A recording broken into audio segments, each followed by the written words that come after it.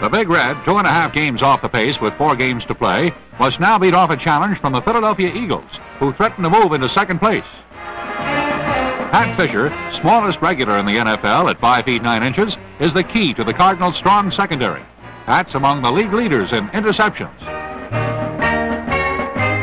Injuries to the Cardinals, having seriously affected Big Red's striking power, due in large measure to the attentive care furnished by trainer Jack Rockwell. Prentice Scott gallops to the Eagle 31. When the drive stalls, Jim Bakken boots a 29-yard placement. St. Louis pulls even with the Eagles at 3-3. Another Eagles field goal makes it 6-3, but the Big Red has them in trouble in the second quarter. Israel Lang fumbles and Bill Coleman recovers for St. Louis. A handoff goes to John David Crow, who scores the 50th touchdown of his career. The Cardinals spring into a 10-6 lead.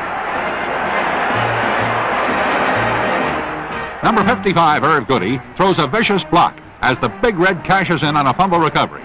Billy Gambrell latches onto a Johnson pass and scrambles to the Eagles 33. Goody helps muzzle the Eagle blitz as Johnson throws for distance.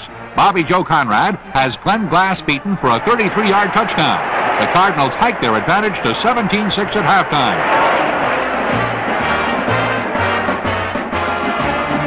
The Eagles close in to 17-13 in the third quarter, but Johnson and the long bomb are a tough combination to beat.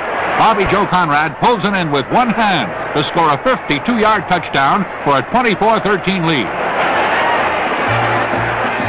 King Hill tries to get the Eagles on the comeback trail, but Cardinal safety Larry Wilson is the receiver of the overthrown pass.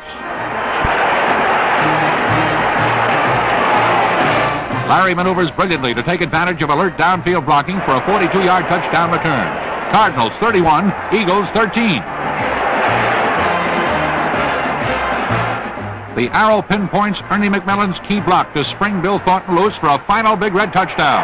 Combined with a Cleveland defeat, St. Louis moves to within a game and a half of the Browns in the Eastern Conference by beating the Eagles 38-13.